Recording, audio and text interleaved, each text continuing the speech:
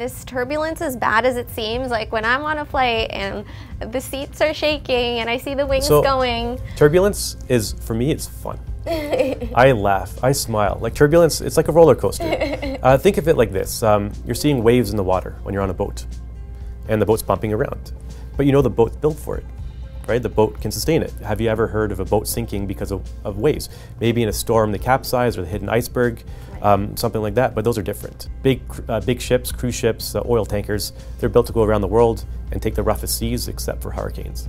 Smaller boats that you go on in a city, in a little harbor, they're not built for that stuff. They're built for less waves, but you don't take them into areas of huge waves. We won't take a plane that's a small, light, two-seater airplane up into the jet stream or into an area of huge turbulence. Airliners are built for that kind of turbulence. So if you feel the shaking and you see the wings flexing, the wings are actually flexing for a reason. They're flexing so they don't snap from the turbulence. And it's really amazing to see the design and engineering into these aircraft. But no, you don't have to worry about turbulence at all.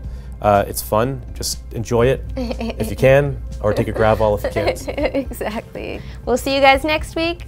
Take care.